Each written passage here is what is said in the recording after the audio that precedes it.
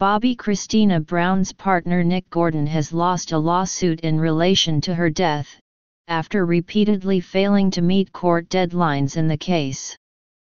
Brown, 22, was found unresponsive and face down in a bathtub on January 31 last year at the Atlanta home she shared with Gordon.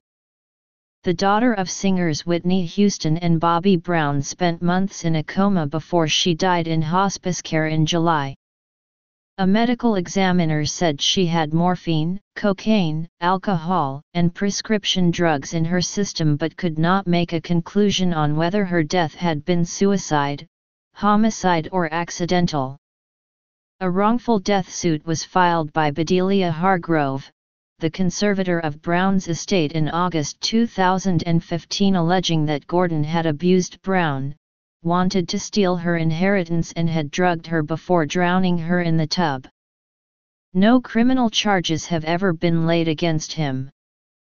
At the time, his lawyers called the allegations slanderous and meritless, but, after he failed to meet the deadlines set by the court, Ms. Hargrove was judged as the winner in the case by default. Do not forget to give me like, comment, share, subscribe for more videos. Follow me on my social networks. If you want us to send you a greeting in the following news videos and share top 5 will in the next video.